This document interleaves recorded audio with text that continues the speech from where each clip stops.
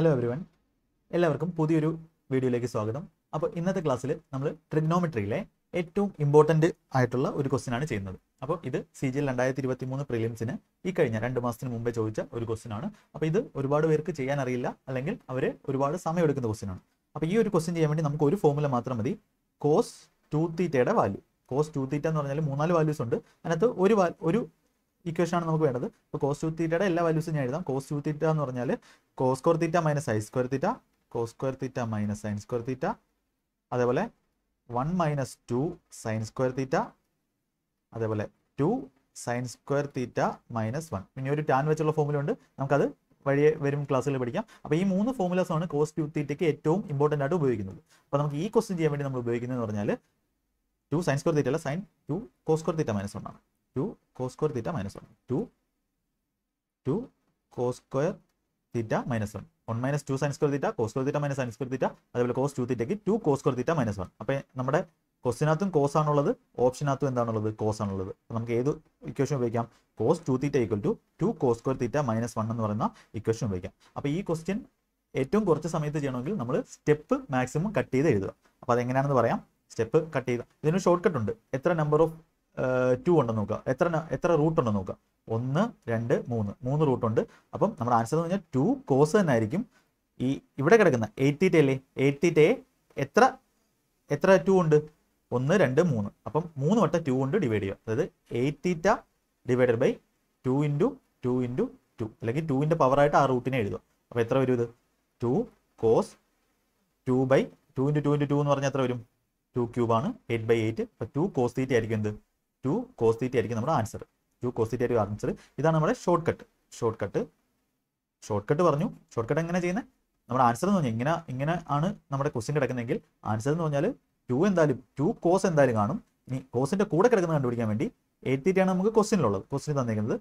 ആ 8θ എന്തുകൊണ്ട് ഡിവൈഡ് ചെയ്യണം? 2ന്റെ പവർ. അപ്പോൾ 2ന്റെ പവർ എന്ന് പറഞ്ഞാൽ 2ന്റെ പവർ എന്തായിരിക്കും? പവർ എന്ന് പറഞ്ഞാൽ എത്ര റൂട്ട് ഉണ്ടോ അത്രയായിരിക്കും. അതായത് 1, 2, 3 റൂട്ടാണ് ഉള്ളതെങ്കിൽ 2ന്റെ ക്യൂബ് കൊണ്ട് ഡിവൈഡ് ചെയ്യണം. അപ്പോൾ 8/2 ക്യൂബ്, 2 ക്യൂബ് എന്ന് പറഞ്ഞാൽ 8 ആണ്.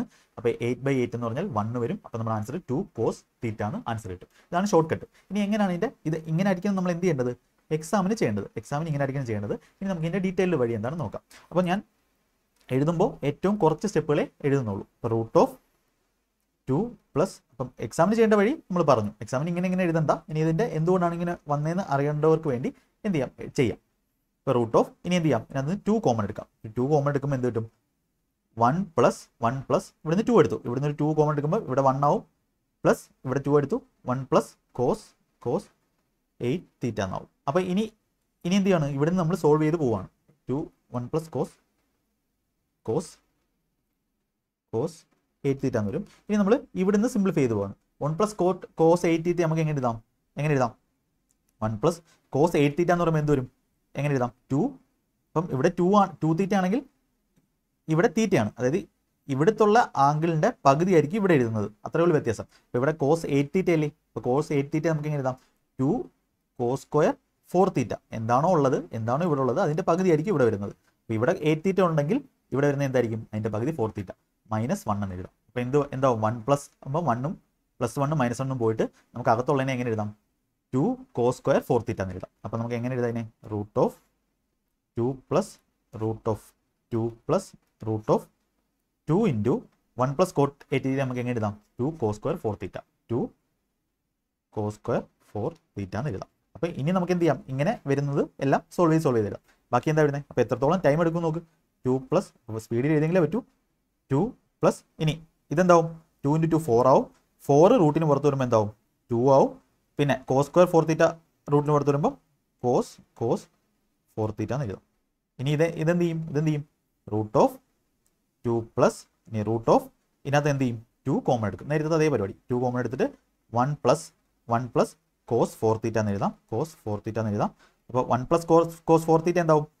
cos 4θ എന്ന് പറഞ്ഞാൽ എന്താവും? 2 cos 4θ എന്ന് പറഞ്ഞാൽ 2 cos square അതിൻ്റെ പകുതി 2 cos square 2θ മൈനസ് 1 ആണ്. അപ്പോൾ ഈ പ്ലസ് 1ഉം ഈ മൈനസ് 1ഉം കൂടെ പോയിട്ട് എന്ത് വരും? റൂട്ടിൻ്റെ അകത്ത് 2 cos square 2θ എന്ന് വരും. നമുക്ക് എങ്ങനെ എഴുതാം? 2 പ്ലസ് √2 ഇൻറ്റു 1 പ്ലസ് cos 4θയ്ക്ക് പകരം 2 cos square 2θ എന്ന് എഴുതാം. അതായത് മൈനസ് 1ഉം ഇവിടുത്തെ പ്ലസ് 1ഉം ക്യാൻസൽ ആയി പോകും. 2 cos square 2θ എന്ന് എഴുതാം. അപ്പോൾ ഇനി ബാക്കി എങ്ങനെ എഴുതുന്നത്? റൂട്ട് ഓഫ് 2 പ്ലസ് ഇനി ഇവിടെ 2 × 2 എന്ന് പറഞ്ഞാൽ 4 ആണ്. അത് പുറത്ത് വരുമ്പോൾ റൂട്ടിന് പുറത്ത് വരുമ്പോൾ 2 ആവും. കോസ് സ്ക്വയർ 2 തീറ്റ പുറത്ത് വരുമ്പോൾ എന്താവും? കോസ് 2 തീറ്റ എന്ന് വരും. ഇനിയുണ്ടല്ലോ, ഇനി എന്ത് ചെയ്യണം? റൂട്ട് ഓഫ് 2 കോമൺ എടുക്കുക, 2 കോമൺ എടുക്കുക, 1 പ്ലസ് കോസ് 2 തീറ്റ. അപ്പോൾ 1 പ്ലസ് കോസ് 2 തീറ്റ എന്തായിരിക്കും വരുന്നത്? കോസ് 2 തീറ്റ എന്ന് പറഞ്ഞാൽ എന്ത് വരും? 2 കോസ് സ്ക്വയർ തീറ്റ -1 ആണ്. ആ +1ഉം -1 ക്യാൻസൽ ആയിട്ട് അകത്ത് അവസാനം എന്ത് വരും?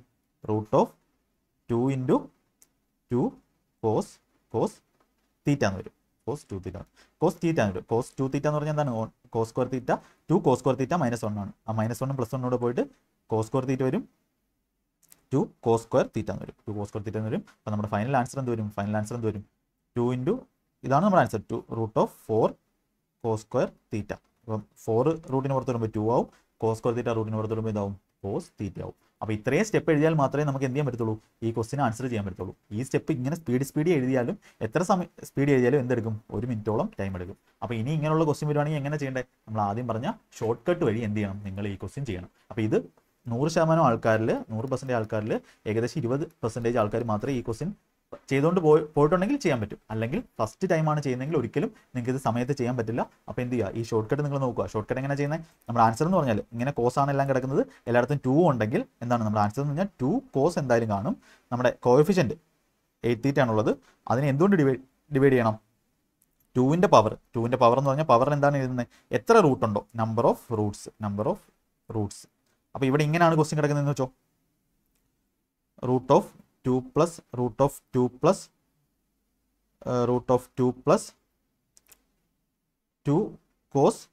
2 കോസ് 16 തീറ്റ. അങ്ങനെയാണെങ്കിൽ ആൻസർ എന്ത് വരുമെന്ന് നിങ്ങൾ ഈ ഷോർട്ട് കട്ട് ഉപയോഗിച്ചിട്ട് എൻ്റെ അടുത്തൊന്ന് പറയണേ. ഇതിന് കമൻ്റ് ആയിട്ട് എന്ത് ചെയ്യുക? നിങ്ങൾ ആൻസർ ഒന്ന് പറയുക. അപ്പോൾ എല്ലാവരും ഇതിൻ്റെ ആൻസർ കമൻറ്റ് ചെയ്യുക. അപ്പോൾ നിങ്ങൾക്ക് ഈ ഒരു ക്ലാസ് ഇഷ്ടപ്പെട്ടെന്ന് വിശ്വസിക്കുന്നു. ഒരുപാട് സമയം ലാഭിക്കുന്ന ഒരു ട്രിക്കാണിത്. അപ്പോൾ എന്ത് ചെയ്യാം? നിങ്ങൾക്ക് ഈ ക്ലാസ് ഇഷ്ടപ്പെട്ടെങ്കിൽ നിങ്ങളത് സബ്സ്ക്രൈബ് ചെയ്യുക. മാക്സിമം സബ്സ്ക്രൈബ് ചെയ്യുക. അതുപോലെ എല്ലാവർക്കും എന്ത് ചെയ്യുക? ഷെയർ ചെയ്ത് കൊടുക്കുക. സബ്സ്ക്രൈബ് ചെയ്തിട്ട് ഷെയർ ചെയ്ത് കൊടുക്കുക. ഓക്കെ. അപ്പോൾ അത് തന്നെയാണ് നിങ്ങൾക്ക് തിരിച്ചു തരാൻ പറ്റുന്ന ഒരു കാര്യം. നിങ്ങൾക്ക് മാക്സിമം നല്ല കണ്ടൻസ് നമ്മൾ തരുന്നതായിരിക്കും. അപ്പോൾ അടുത്ത ക്ലാസ്സിൽ അടുത്തൊരു വീഡിയോ ആയിട്ട് കാണാം. അതുവരെ എല്ലാവർക്കും നന്ദി. എല്ലാവരും സബ്സ്ക്രൈബ് ചെയ്യുക. ഓക്കെ.